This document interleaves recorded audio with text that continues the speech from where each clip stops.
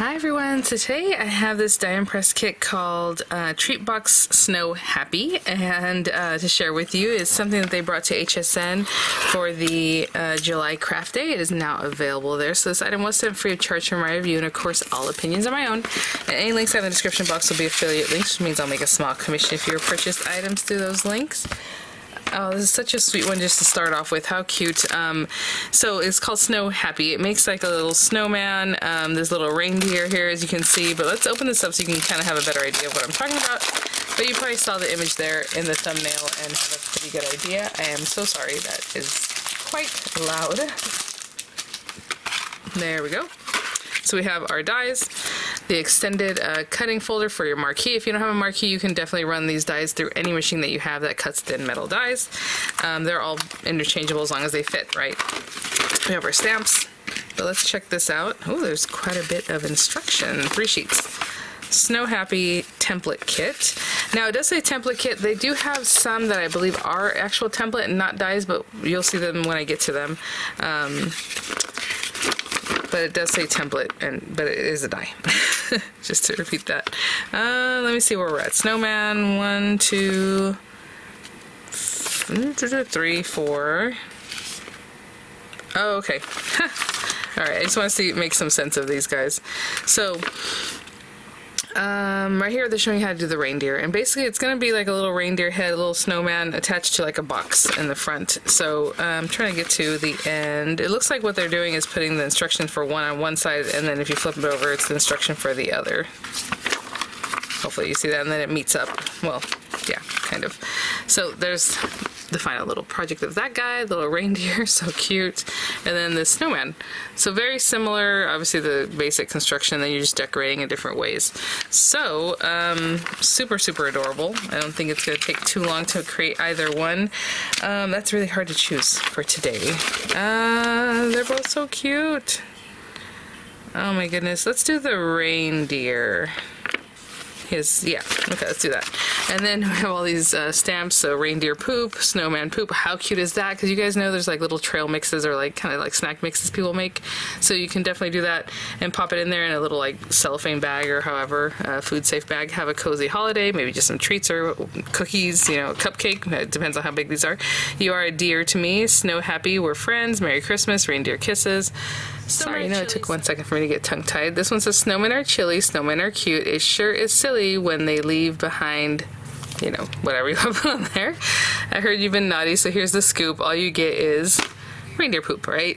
Santa's been here. How do I know? Look what I found outside in the snow. Those are so cute. Okay, so yeah, I'm just going to grab some paper. I will quickly peruse this one time before I go to grab what I need. For the reindeer, it's showing the dark accents for the actual box, and then maybe you want to do the lighter accent because it's going to like be part of his little face. So just a lighter piece like that. So I'll grab some brown paper, some tan colored paper, some darker, probably brown for his little antlers. You can do black or whatever as you like. You know, his little hooves there. And I think it involves some stamping and maybe some accent pieces of like white paper, his little accents to his ears too. So I will be right back. Some scraps. I probably won't use this one. It was not big enough. But okay.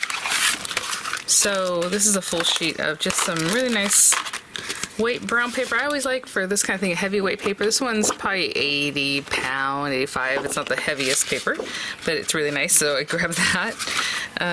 We're gonna need that for this piece. And you know, you can make your box base an accent color if you want, but generally they're showing you to just use that. And then the box front is this piece here. So that's from my main kind of brown color. I'll get those guys. The back is going to be this one here, and that just means that's where his little face is going to be built up on, right?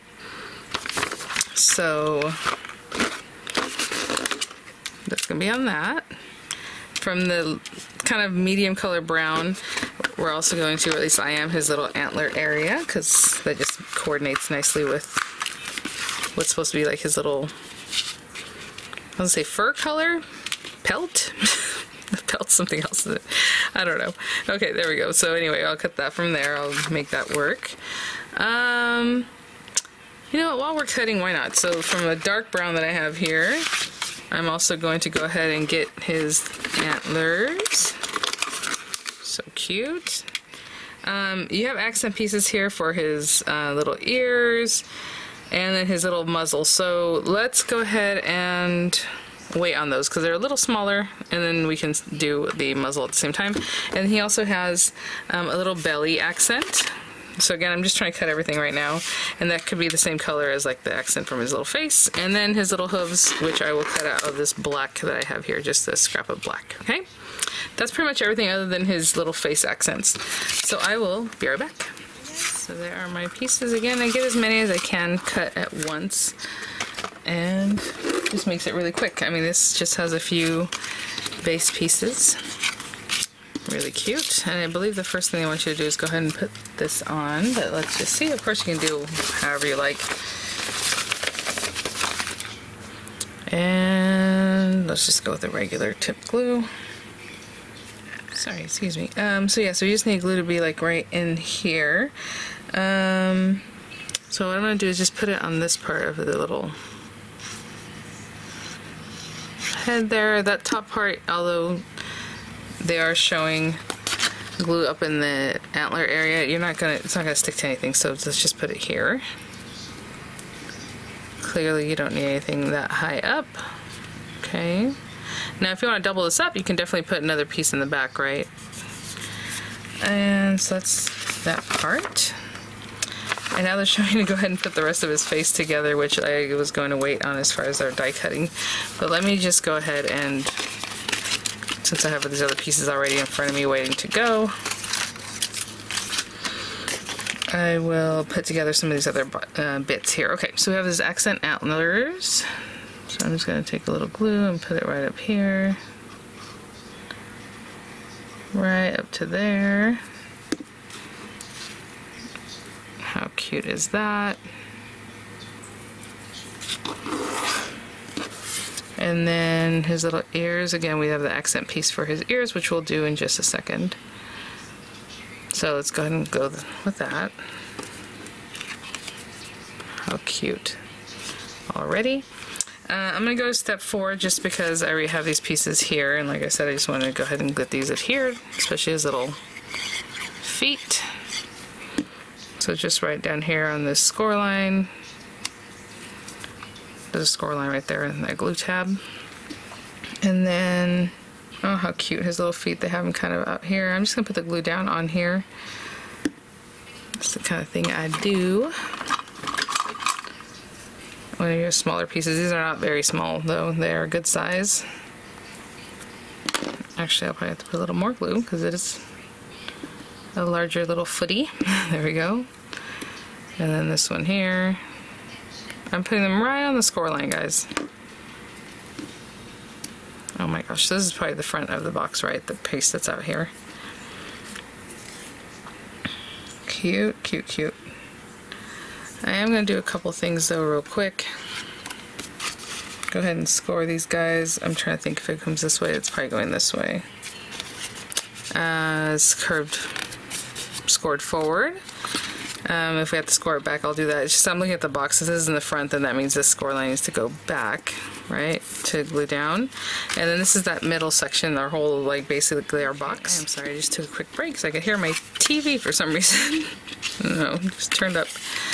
I don't know if you're all interested in hearing about lowering your A1C, but anyway, commercial came on and I was like, that is very loud.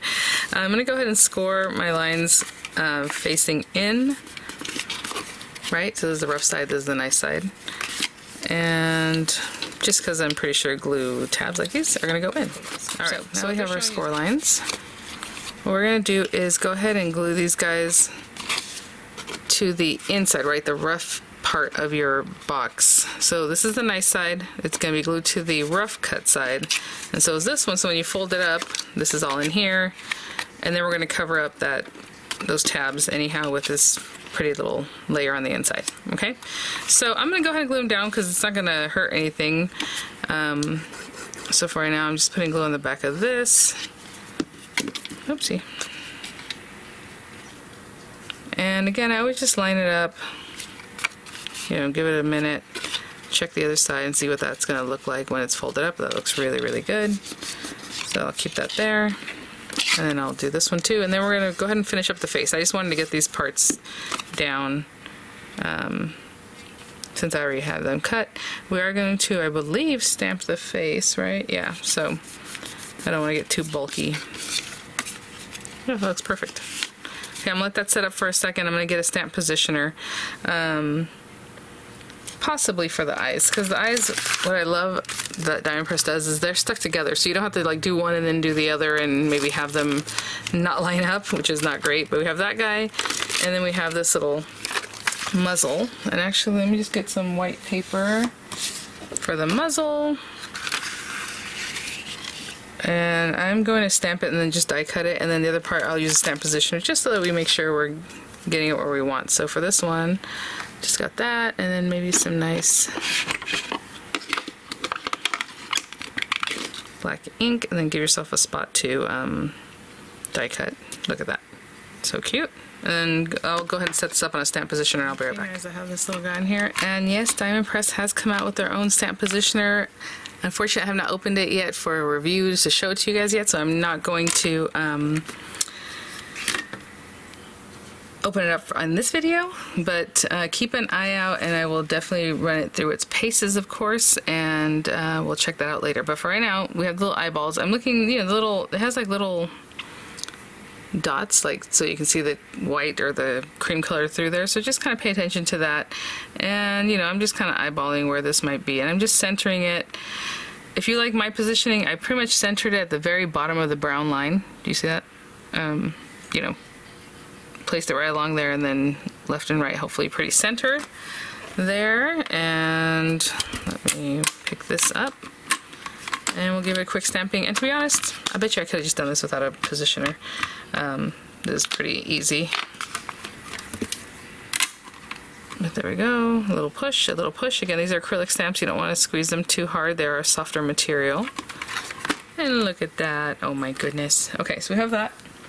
And then I'm just going to cut the little muzzle out, so when we come back, we're just putting it together in its shape, right? So this little guy, oh my gosh, how easy is that? Put a little piece of tape and run that through, and I'll be right back. Sorry, put everything away there, and you know, if you're wanting to do some stamping, you can definitely do that, you know, on the back here, or, you know, stamp the reindeer poop thing, the snowman poop. I think, honestly, to stamp that on a tag and have a little tag just kind of in there, or, you know, wherever it is that you want to place it. Really cute. Again, lots of options there. Unfortunately, since it's July, I don't have Christmas candies to share with you guys to pop in there, but maybe we'll find something. So let's just stick down his little muzzle here. Oh my gosh, look at that. I mean, as soon as you pop that on there, super cute, makes a huge difference. And then, you know, again, you can follow along with these snowman bits, and here it is, you know, talking about if you wanted to stamp. I mean, you can stamp that before. If that scares you, you could have stamped that already. I don't know that I'm gonna stamp anything. Let's just do something like just Merry Christmas, or oh, Merry Christmas reindeer kisses. That's so cute. But let's just go with reindeer kisses. Just something. I'm just gonna stamp it freehand, and if for whatever reason it doesn't come out looking too great, I will cover it. So you have this piece that you can definitely just do your own thing, right? Again, reindeer kisses. Should we do it in like a red? I think that'd be cute. I have like this really juicy red here, and again, I'm just going to go for it, but you might want to stamp position this because you might want to try it, hit it a couple times there. I'm just going to say reindeer kisses right there, and just making sure it makes contact with everything. Just not pushing too hard, I'm just making sure I'm touching every area there. Look at that. So cute. Okay. So a little stamping. And we're just going to glue it together, basically, guys. So at this point, we're just going to pop this up, and that would be step 7. So however you'd like to do that. I always put glue on the very edge because that's where it's going to make the most, you know, possibly you can see that it's not glued if it's not glued. So I'm just holding it there for a bit, and then this one too. Oopsie. Actually, let's go ahead and do that. I always work on things in the air for whatever reason, but you know, gravity is your friend, and so is your tabletop, your surface.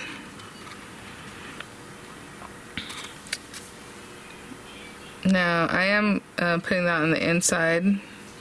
You can also wrap it around the back, I suppose.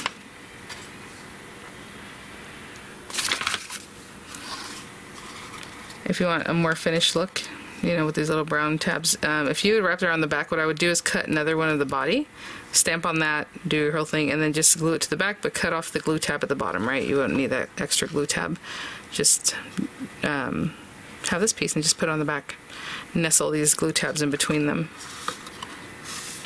For now, I'm just going to do that. Just giving it a second. And then, of course, on this side, we also want it to set up. So put a little glue here, a little glue there. Kind of give it a zhuzh so the glue can spread a little bit. I'm going to hold it up just like this for a second, and then I'm going to turn it over. So I still have those guys pretty set up now, and I'll turn this over, and I'm just going to put my hand in here, making sure they're lined up nicely. Yeah, looks good. And I'm just putting my fingers in there to hold it down, okay? I'll be right back. Guys. Look at that little box. And I'll give you a quick measurement before we finish up. You can add a scarf also, which I will definitely do.